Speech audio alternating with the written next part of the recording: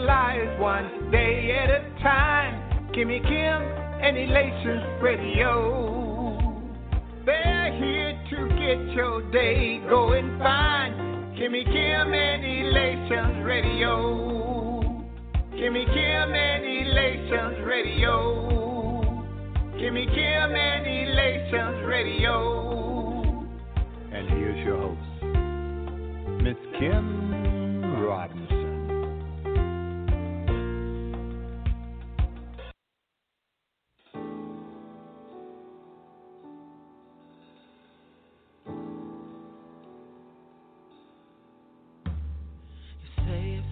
Defeated, and you're down for the count. You feel like life has thrown you blows, and God ain't been around. But I've come to encourage you, so hold your head high. Know that God is in your corner now. Inner life, you are a winner. You just can't lose. Who burn a KO more than a conqueror? Jesus in you. You are a winner. You were born to win.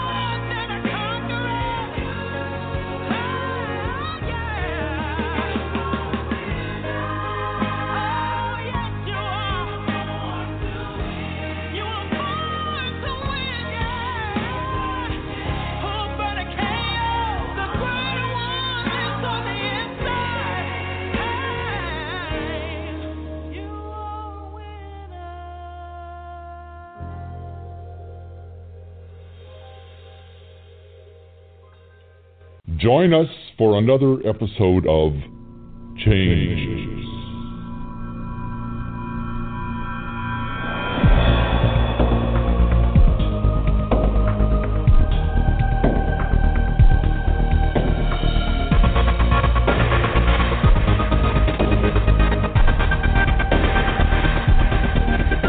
And your host, Pastor Jim Hampton.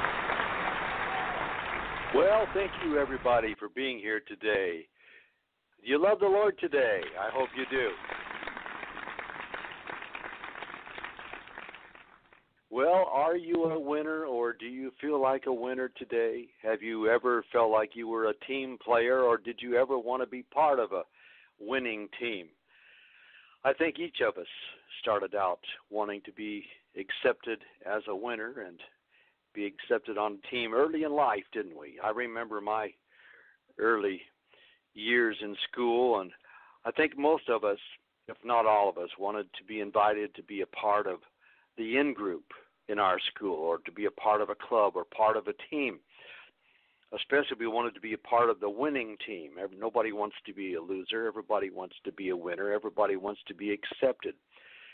I had the desire as I was growing up in elementary school as a young fella, but my memories along that line in my early years, my memories weren't happy ones.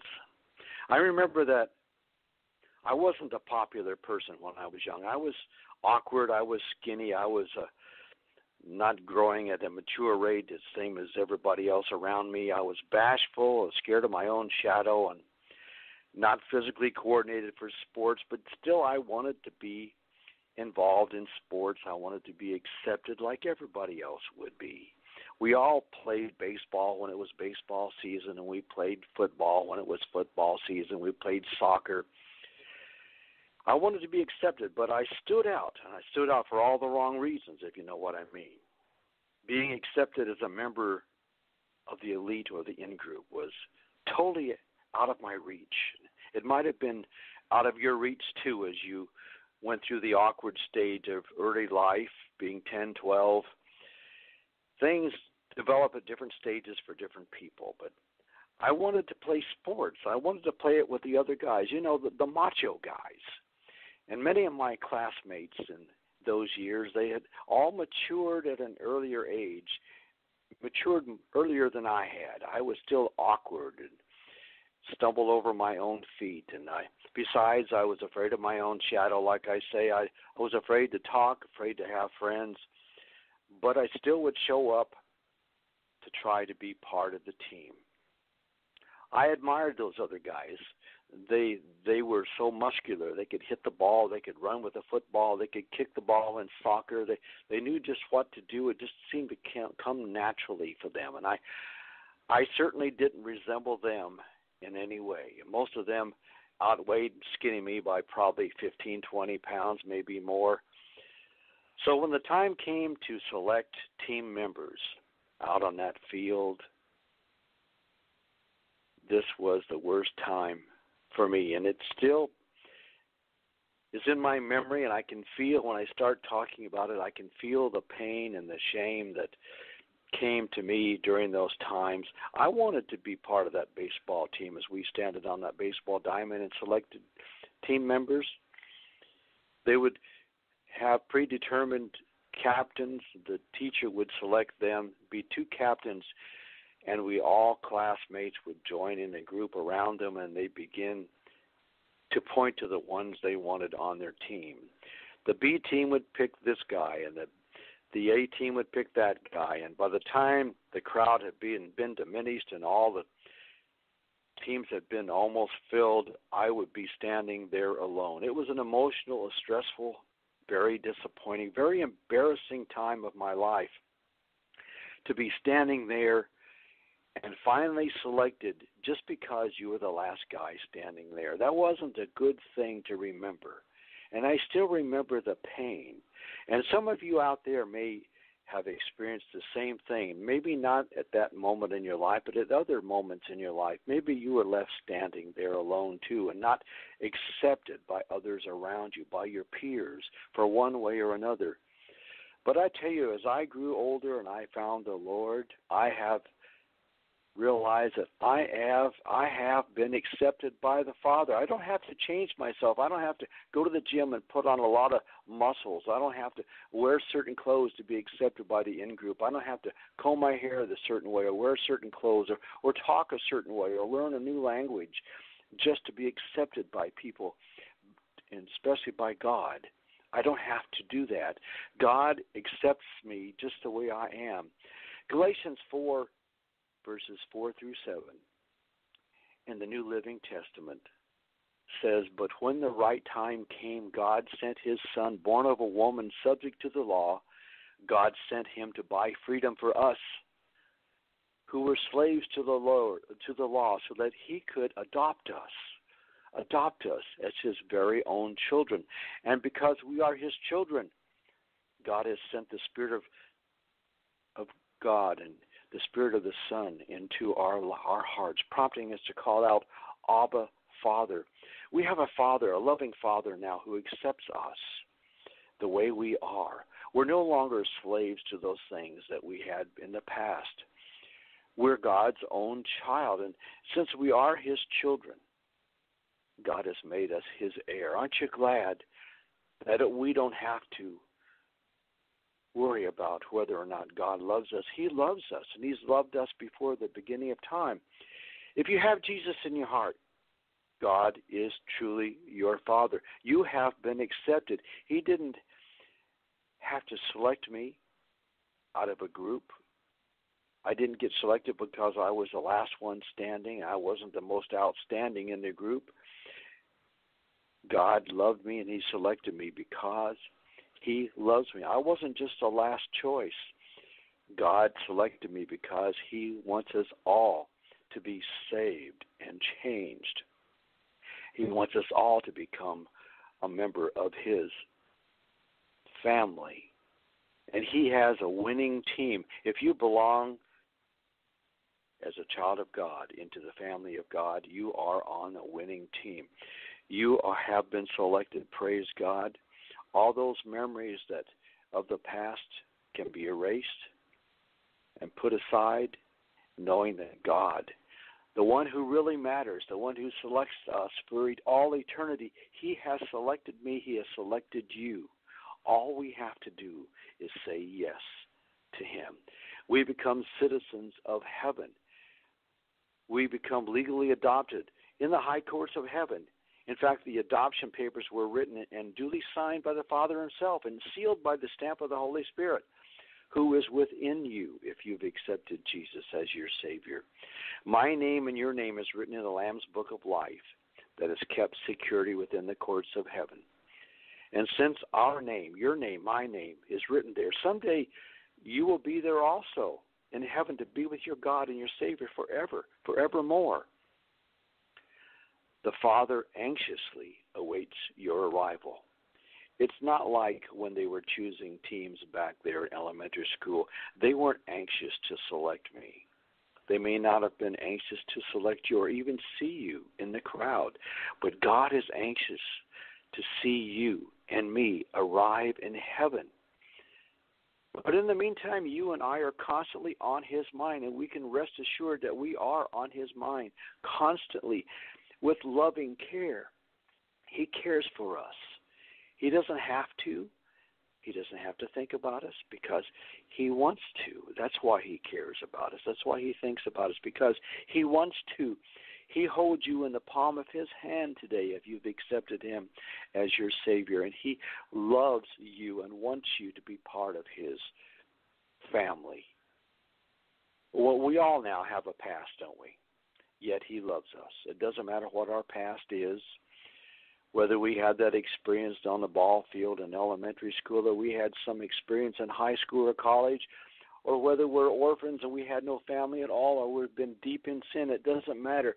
You and I can be accepted by the Lord because he loves us and he wants us to be part of his family. He wants to be our God, and he wants to love us forevermore.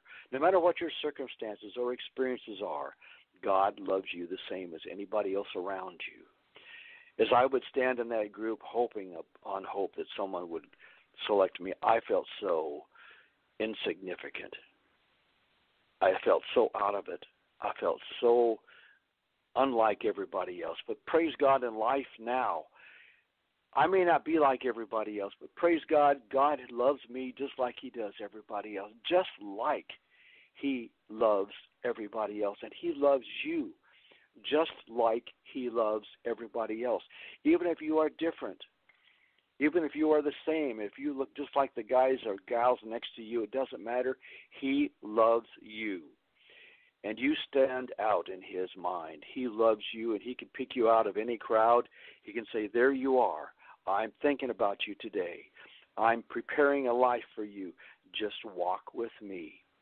We all had early experiences as we were growing up. In early lives, we've all made mistakes. We've all found ourselves on the losing side of life. Somewhere in our life, we've had experiences that could have been better and could have been a lot better if we'd had Jesus in our lives back then. But know now that in the circumstances of your life, in the experiences you're having, God will take care of the scars and the burdens that we carry with us from the past. He will get rid of them. He'll get rid of those disappointments. He'll erase those embarrassments and those stressful moments so that you don't have to keep them with you. Now, I share that experience today because I'm sharing with you what happened. And, of course, it brings up memories of the feelings. But I can go through life without thinking about that. And really, I can think about that in the past now and kind of laugh because God has changed me so much. And God can change you. But I'm here to tell you that God loves you. He loves everybody out there. He loves everybody in this crowd today. He loves everyone who's listening to this. If you're carrying any kind of burden or scars from your past, know that God will take away that discouragement that brought you down back then. God is ready to carry you through to the end, to encourage you, to remind you that he loved you just as much as anyone else. He can change the way we think of ourselves. Praise God. Aren't you glad? Because I didn't like myself back then. I was once skinny and bashful. I was a kid that no one else even hardly knew was around because I was so quiet. God has changed me and accepted me, and he can change you and accept you. He can make us feel like winners. We are winners. I'm now a chosen member of God's team, aren't you, if you've accepted Jesus in your life? If you haven't, now is the time just to repent and say, I'm sorry for my sins. I want to be accepted as your son or daughter, Father. Please accept me. He will. His arms are open wide. He can make you feel like you're on a championship-winning all-star team because that's what to belong to God's family feels like. If you have Jesus in your heart, you've been accepted by God. You are on a championship-winning all-star team. God has never lost a game in his whole life. And he's always existed. I don't have any terms to express his existence. Life, I can say that. He's never lost a battle. His team has never lost, and I'm on a winning team. You're on a winning team. Hallelujah. He can change the saddest and most discouraged person that we can be into the most encouraged and motivated person you have ever seen. We become happy and successful in life and literally become an overachiever, don't we? We just have to steadily hold on to God's hand. Let him guide us through this perilous life, this maze of life, these days that are nothing but maze of confusion and decisions to be made. Let God help you make those decisions of life. Become a strong person because of what God is, not because of what we are. We can still be a person that the world would reject, but God hasn't rejected us, and he will change us into something that is wonderful. Let me just tell a little story here. There was once a strong Christian lady who had overcome the pain of her early childhood just like we can. Let me tell you Millie's story. At the age of 7, Millie was the victim of polio. She wrote and she said, "My real mother put me up for adoption when I was 8 years old. I guess my real mother couldn't cope with my having polio. I tried to feel loved in my new home, but it was so hard to feel really loved. Who would love me? I had polio. I couldn't walk like all the little kids could." She said each time when my stepmother left me off at Sunday school, I would always ask her if I could wear her locket. Now, she always thought it was because I loved the locket and wanted to have it with me. No, it wasn't. I had an ulterior motive. I knew if I took something of value of hers and put it around my neck, she would come back for me. I was afraid she wouldn't come back for me. I felt so terrible about myself, so unworthy, that I didn't think if I didn't have her locket, would she actually come back for me? It's terrible that anybody would feel unwanted like that, isn't it? And that anybody would feel that way about themselves. But today, I'm happy to say Millie is a brand new person. When she was 21, she asked Jesus into her life, and she now knows she is loved and highly valued by her Savior. And her God picked her out. Didn't care that she had polio, couldn't walk like everybody else.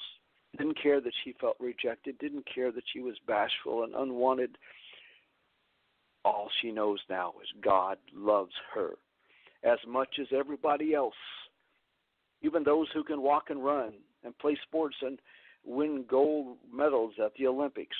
She is loved the same as anybody else. And she is so amazed in her heart, but so grateful. She now knows as a grown-up lady that her worth is not measured by her legs, whether she walks with a limp or not, or whether she can walk at all. You see, God values each one of us. He values each of his creations. God loves each one of us, no matter who we are, what we look like, no matter what condition our bodies are in. In fact, God loves us so much as Christians that he literally has adopted us into his family. He didn't have to do it. He wants to. Nobody told him he had to. There was no rules that said he had to. Nobody dared him to do it. He wanted to do it because he loves us, and he loves you. He loves you, girl. He loves you, gal. He loves you, sir. He loves you, man, whoever you are. He loves you. And Ephesians 1, verse 4 and 5 says, "Even before he made the world, God loved us and chose us in Christ to be holy and without fault in his eyes. God decided in advance to adopt us into his own family by bringing us to himself through Jesus Christ. This is what he wanted to do, and it gave him great pleasure. Great pleasure. Now, when I was standing in that group, and I was the last one standing, nobody chose me out of pleasure. Believe me. It was because they had to. The teacher was watching. They had to select me, but God didn't have to select me. He wanted to. He wanted to select you, sir or gal, whoever you are. If you feel bad about yourself, if you think you're not worthy, God loves you. God loves you. And if you were the only one living in this world back 2,000 years ago, he would have died on the cross for you. We can become a member of that championship winning all-star team. And we can also become a child of the King. Hallelujah. Doesn't your heart just thrill to know that you're accepted by the Creator of everything? The one who created it all. You can look out your window of your house or your car as you travel down the road and say to yourself, the God who created all this and made it all possible loves me, chose me. I don't have to feel bad about myself, no matter whether I'm a millionaire or not, or whether I look pretty or handsome, whether I'm short or tall, fat or skinny. God loves me. He loves me. And I don't have to change for him to love me. He loves me.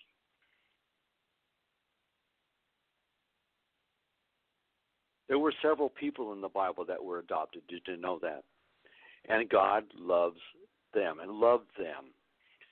Moses wasn't raised by his own parents, as you recall. He was adopted by the daughter of Pharaoh, and he He was raised in the courts of Egypt, but God loved him, and God adopted him.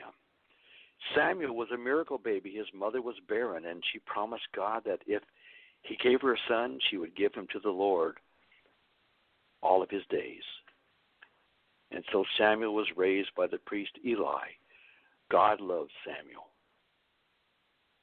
Esther, when her parents died, she was raised by her uncle Mordecai, and because of the faithfulness of her uncle, she became one of the great queens of her day. Esther was loved by God. And as you recall, Jesus was raised by a stepfather, Joseph. We're adopted, but you have to accept that adoption, don't you, to be a child of God. It doesn't happen just by being born. You have to accept Jesus Christ as your Savior. You have to hold up your hand and say, Jesus, I want to be part of your team, and he'll adopt you. He'll take you into that great winning team that never loses. You can search the Bible and you'll find it. There's no one in the Bible who was adopted who ever grew up to be a loser. We children of God, every one of us, we're not losers. We're all winners. We're winners, not because of ourselves. There are some of us who probably think we're winners from our own ambition, our own desires, and our own strength. But no, God gave it all to us, every bit of it. All the riches, all the knowledge, all of the enthusiasm, it all has come from God who loves us. God never looks on adoption as a curse like some people do. It's an opportunity for success, isn't it? Heavenly success. It's a declaration that we've been chosen, we're loved, we're accepted, we're cherished by God, the creator of it all. 1 John 3:1 says, how great is the love the Father has lavished on us that we should be called children of God.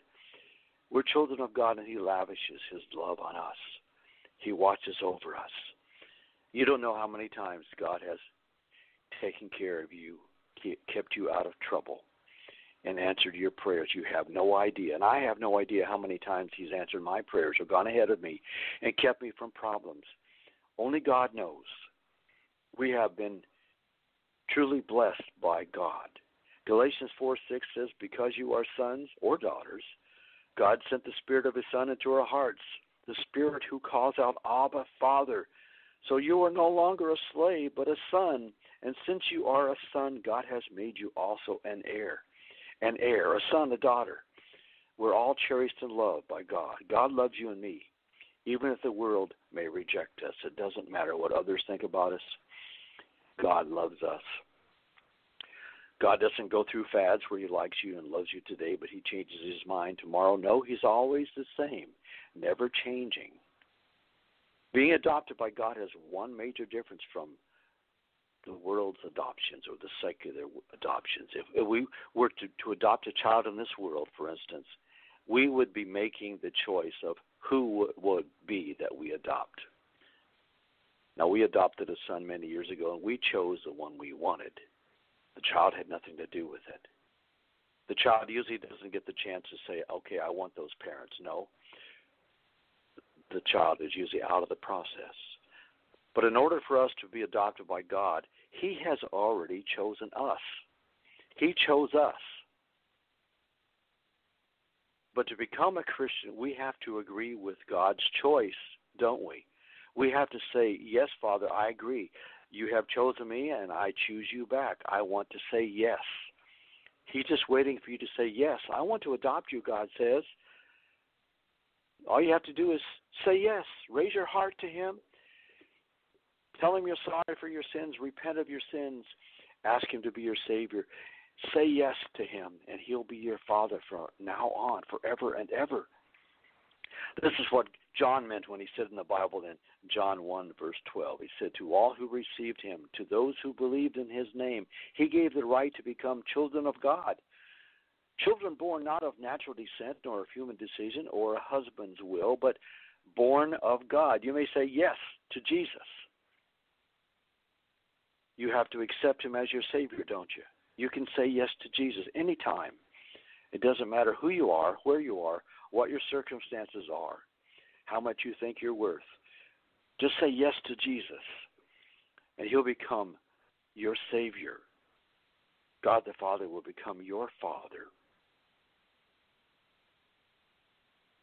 The world has a hard time understanding that you can't become a child of God by being born into a Christian family. Some people think they're Christians because their family are Christians. No, it's not like being a Republican or a Democrat family. No, you are a child of God. It's a personal thing. You have to do it yourself. You can't have anybody else do it for you. You have to be the one to say yes to Jesus.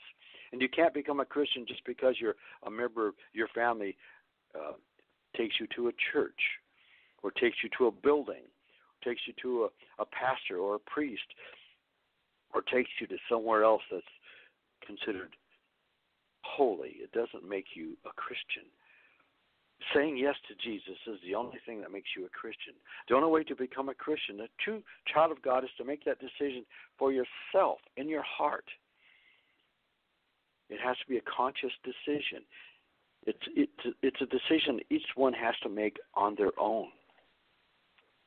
You have to believe and repent and then accept Jesus as your Lord yourself. Then God gives you what you don't deserve, a place in his family. We don't deserve it, do we? No. We can't do anything to deserve it. God gives us what we don't deserve. He says, I want you. You say yes, and that is it. That's the contract.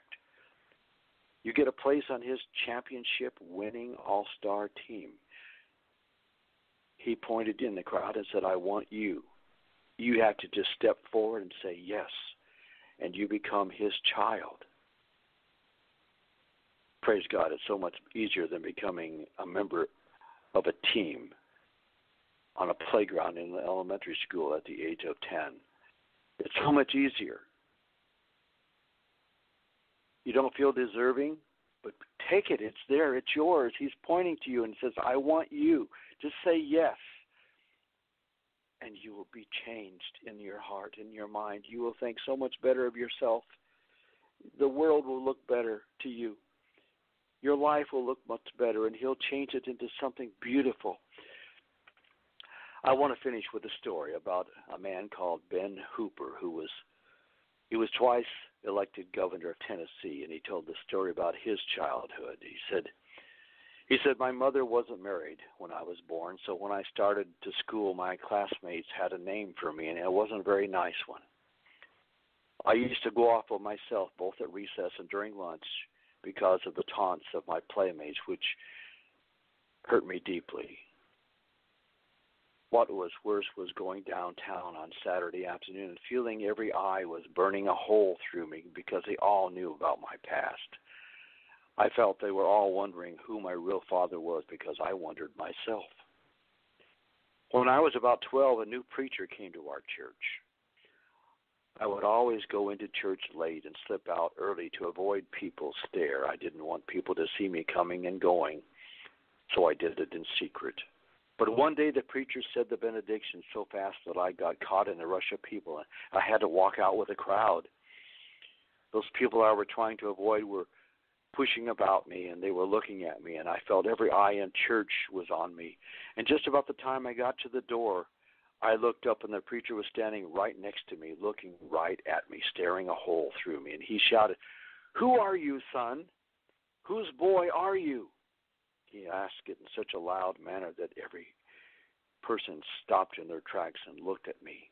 I felt that old weight coming upon me right there in front of everyone. It was like a big black cloud. Even the preacher was putting me down, I thought.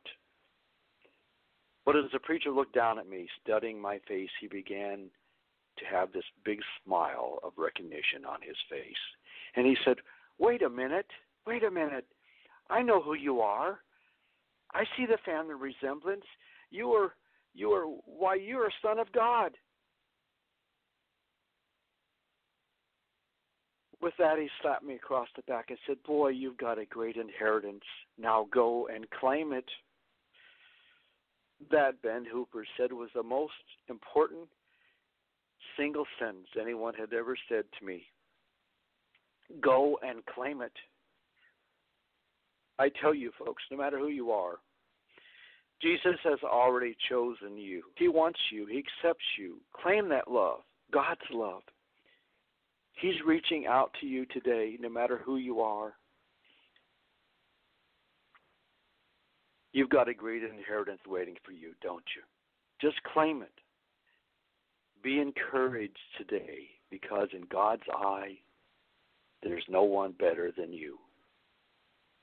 You are the apple of His eye. There's no one better suited for His love and grace than you. You are on the starting lineup of His championship-winning all-star team, no matter how you feel about yourself. He's never lost a game, and with you on His team, He can't lose. He's on your side. He's your team coach. He's your God. If you've accepted Jesus as your Savior, He's your comforter, and He lives within you. His Son died for you, and He can be your Father. Just accept Him today. Repent and say you're sorry. Accept Him as your Savior today. Go and claim it. He's saying, I chose you, now choose me. And He's saying, just love me. I will do the rest. Until next time, this is Pastor Jim Hampton saying, keep looking up and praising the Lord.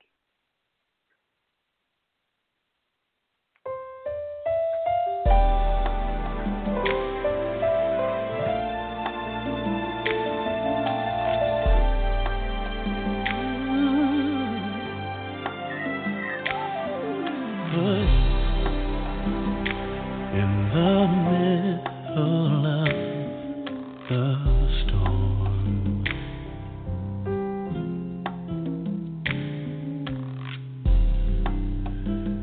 thought I'd never make it through.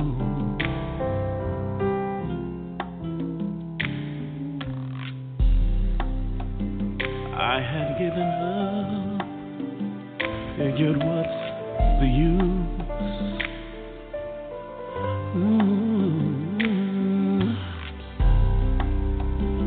See, my nights were long and cold.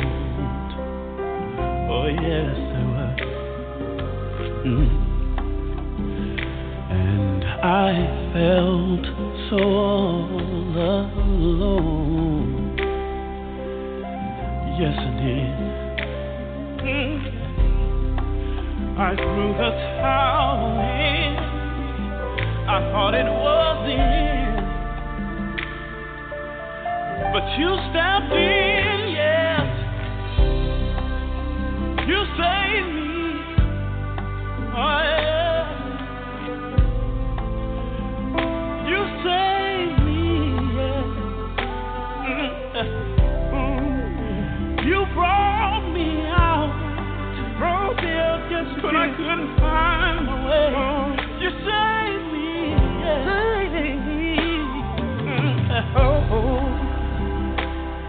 See, I